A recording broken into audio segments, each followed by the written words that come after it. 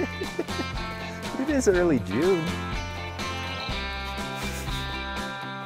Hey everybody, it's AJ here, friend of Kelty's, and I'm out here on the trail with some newbies.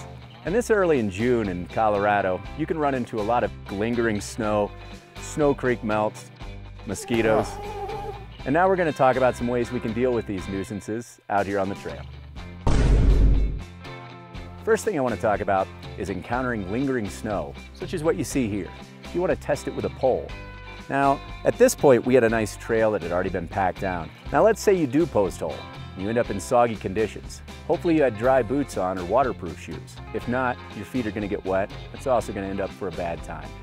If your feet do get wet, you want them to dry out as quickly as possible. Also, make sure you carry multiple pairs of socks for incidences like this.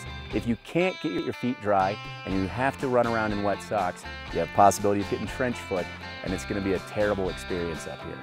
So keep a pair of dry socks. Worst case scenario, remove the old socks, let your shoes dry out, and put on a fresh pair. Now if you run into snow melt creek crossings, it's going to be rip roaring pretty fast at this point. It's also going to be cold. You need to figure out what you're going to do to get across this. Let's talk about ways we can make this safe.